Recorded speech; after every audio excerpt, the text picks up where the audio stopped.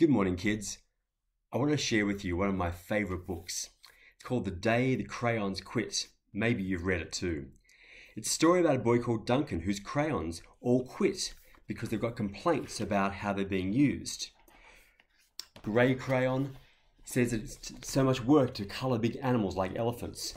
Yellow and orange arguing about who really is the colour of the sun. The white crayon is upset he never gets to colour anything in, and black is upset that he only gets to trace the outside of things. So it's a really funny story. Books can make us laugh.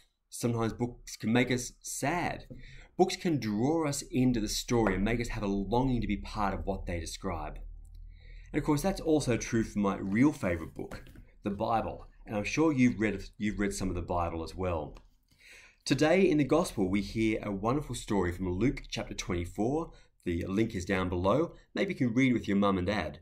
And it's a story of two of Jesus' friends who are walking away from Jerusalem, really sad, because you might remember 2 weeks ago when we heard the story of Jesus coming back to life at Easter, that they found the tomb empty like a hollow Easter egg.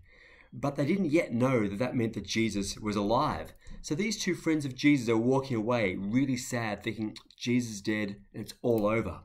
But then Jesus comes and meets them as they walk on this road to a town called Emmaus. And he comes and talks to them, and he describes to them and explains to them things from the Bible that are about himself. And later on, the disciples say to each other, "Wow, weren't our hearts burning within us when he spoke to us about the scriptures on the road?"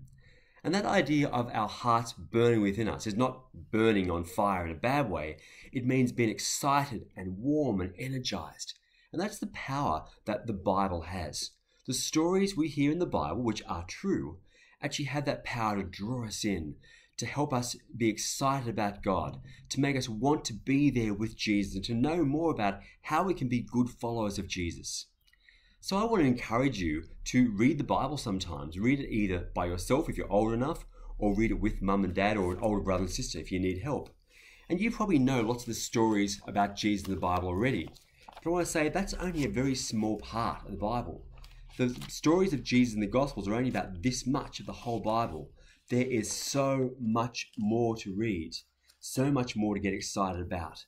And I'm sure that in the years ahead, you will learn some more of those stories. You get to read more of the Bible for yourself. I love reading the Bible, and sometimes I had that experience that Jesus' two friends had, where they feel their hearts burning with excitement and joy and wonder as they read the Word of God. So as you read the Word of God, I hope that you'll feel that too. So today I invite you to think about, do you have a favourite story from the Bible? One that really makes you interested and excited.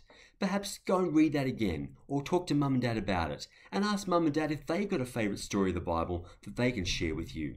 God bless you. Goodbye.